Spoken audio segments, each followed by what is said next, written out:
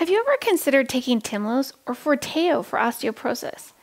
If you have, you may have heard them described as parathyroid hormones. Have you ever wondered what parathyroid hormones are and how they affect your bones? Today we'll be talking about parathyroid hormones, what they do, and how you can help them naturally. We'll also discuss synthetic parathyroid hormones, also known as Tymlos and Forteo.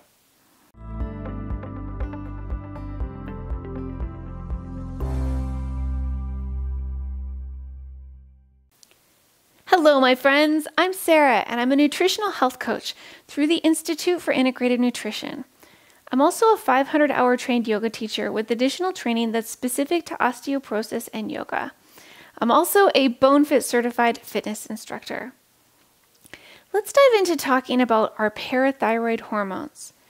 Parathyroid hormones are secreted by our parathyroid glands to regulate the amount of calcium in our blood. Calcium is used in our bodies for much more than building our bones. It also contributes to our muscle contractions and our nerve impulses. Our parathyroid glands are located in our necks behind the thyroid.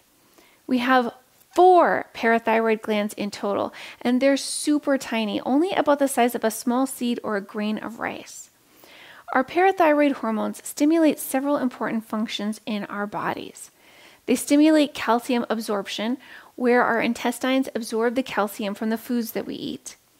They stimulate the release of calcium from our bone storehouses into our bloodstream. They stimulate our kidneys to conserve calcium.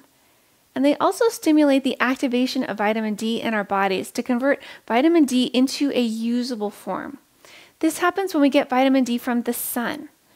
This vitamin D comes into our bodies in the form of vitamin D2, and then our bodies convert it into vitamin D3, which is the form our bodies can actually use.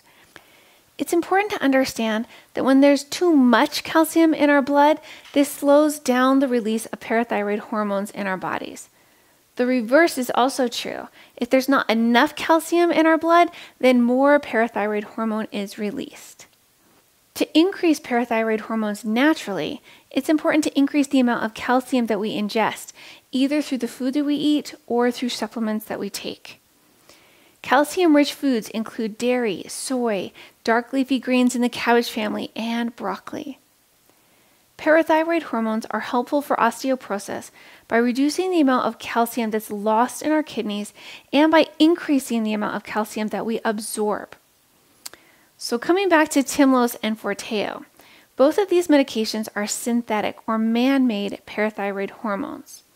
They're designed to stimulate new bone growth. Keep in mind that when new bone growth is stimulated, bone breakdown also increases. This natural tendency in our bodies is not necessarily a bad thing. We actually want our old, worn-out bone cells to be replaced with new, strong, high-quality bones. Sometimes things happen in our bodies that cause too much bone to be broken down too quickly, and we don't want that. But keep in mind that not all bone breakdown is a bad thing. While bone breakdown does increase when new bone growth is stimulated, medications like Tymlos and Forteo generally stimulate significantly more new bone growth than breakdown, creating a net gain for bone, and that bone is generally strong and healthy bone to boot. I'm about to give you an overview of Tymlos and Forteo, but before I do that, I want to point out that I am not a medical doctor. I'm a health coach, and the information that I provide is intended to be general good information, not medical advice.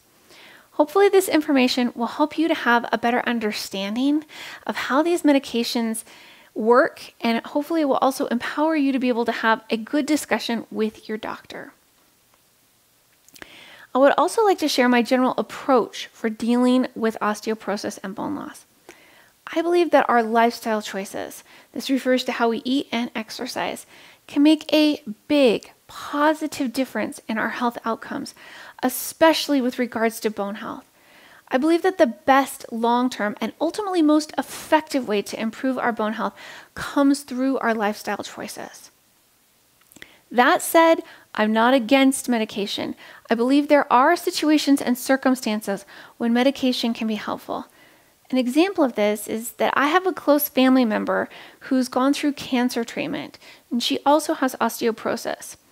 Oftentimes she's too worn out from cancer treatments to exercise well, and she also has to take medication that causes ongoing bone loss. In her situation, taking medication is a way to stop her bone loss and to help her maintain the bone that she does have. She does not take bone building medication, however, because she wouldn't be a good candidate for them. I'll go over who should avoid these medications in just a moment. Both Tymlos and Forteo provide brief exposure daily of synthetic parathyroid hormones to our bones. This process stimulates new bone growth.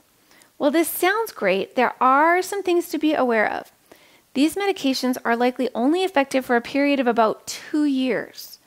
These medications, like most things relating to increasing bone density, are more effective in the spine than they are in the hips. It's also important to note that when a person stops taking Tymlos or Forteo, bone building cell stimulation stops after about a week, but increased bone breakdown continues.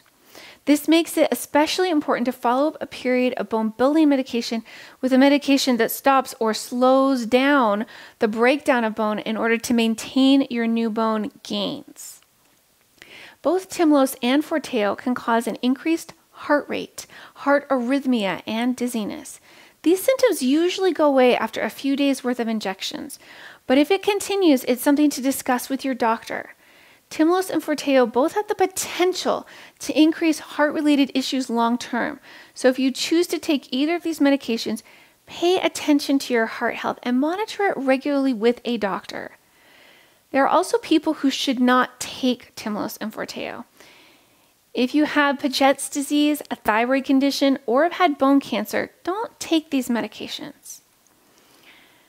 There's been quite a lot of information covered today, and it seems like a brief summary would actually be helpful here. Parathyroid hormones are responsible for monitoring the amount of calcium that's in our blood. To increase the amount of parathyroid that your body produces naturally, it's important to increase the calcium-rich foods that you eat in your diet. Synthetic parathyroid hormones in the form of Tymlos and Forteo can be used to stimulate new bone growth. If you choose to take one of these medications, it's also important to follow it up with a medication to stop bone breakdown to ensure that you maintain your gains. Lifestyle choices such as a nutritious diet and weight-bearing exercise are the best long-term strategy for improving bone health. Lifestyle choices are also something that you can do whether you choose to take medication or not. I hope that you have found this information helpful, even if you never plan to take medication for osteoporosis. Understanding more about our hormones and how our bodies use them can help us to make better lifestyle choices. If you found this information helpful, please share it with someone that you know and love. And I look forward to speaking with you soon.